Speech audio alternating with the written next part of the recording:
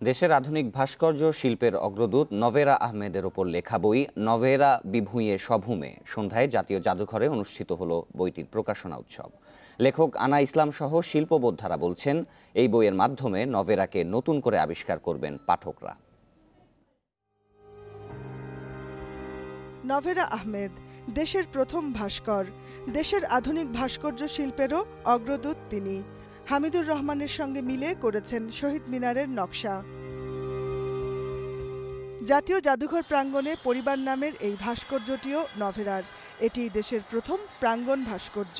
1963 সালে চলে যান দেশের বাইরে। শুরু হয় স্বেচ্ছা নির্বাসন। তীব্র অভিমানে 45 বছর কাটিয়ে দেন প্যারিসে। 1997 সালে তাকে 21শে পদক দেয়া হলেও তিনি তা গ্রহণ করেননি।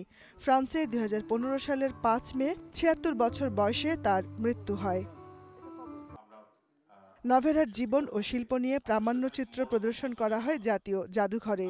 সেখানে তাকে নিয়ে লেখা বইয়ের প্রকাশনা উৎসবে যোগ দেন তার স্বামী গ্রেগোয়া দা ব্রুন্স।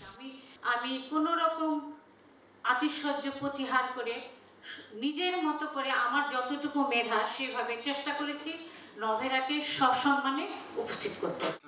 আনা ইসলামের লেখা নভেরা বিভূঁইয়ে সভূমে বইটিতে প্রকৃত নভেরাকে আবিষ্কার করা যাবে বলে মনে করেন বক্তারা। শহীদ মিনার তেমন কিছু না, কিন্তু একটা মুসলমান পরিবারের মহিলা করেছে, এটা ভাবতে গিয়ে আমার কাছে অবাক লাগে। আনা ইসলামের বইটি সম্পূর্ণ তথ্যভিত্তিক এবং এটি নভেরাকে জানতে, নভেরার যে অবদান সেটা বুঝতে আমাদের সাহায্য করবে। নভেরা আহমেদের মেধা ও শিল্পের প্রতি সুবিচার হয়নি বলে মন্তব্য করে বক্তারা বলেন, তার প্রাপ্য মর্যাদা দেওয়ার সময় এসেছে। Jahanara Parvin, independent news, Dhaka.